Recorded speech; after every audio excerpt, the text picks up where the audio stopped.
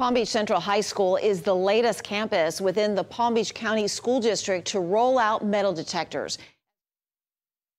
As part of a soft launch, the campus had students walk through detectors this morning. Yeah, in fact, 4 high schools now already have them, and they say that their trial period was a big success. CBS 12's Amber Robb joins us from Palm Beach Central with the latest school to have them installed. Amber?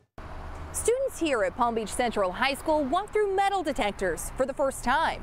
The move is part of the district's plan to have metal detectors in all schools. Adding security in schools. Palm Beach Central High School rolling out metal detectors on Thursday. Palm Beach Central is the first school to use metal detectors that weren't a part of the district's pilot program.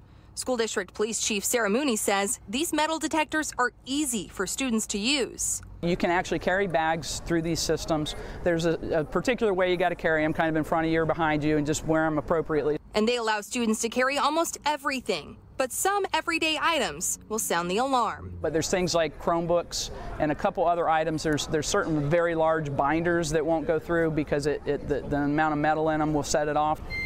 If that happens, kids will have to take the items out, just like at the airport.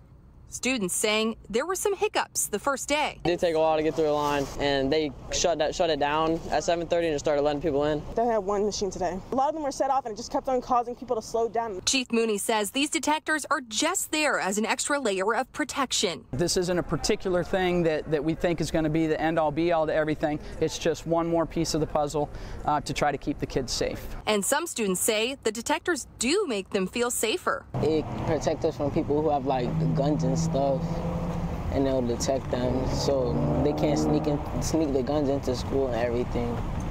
And that makes me like feel more protected. It's just all around like a good thing, just to be safe. Better be safe than sorry. According to the district, 3 more schools will roll out those detectors in the coming days. And from there, the district plans to roll out metal detectors on every campus by the end of the school year. Reporting in Wellington, I'm Amber Robb, CBS 12 News. Martin and Okeechobee counties have yet to buy those metal detectors. Indian River County, they've installed one over at Vero Beach High School just last week. And over in St. Lucie County, school districts there tell us that they offer wands to schools who want them.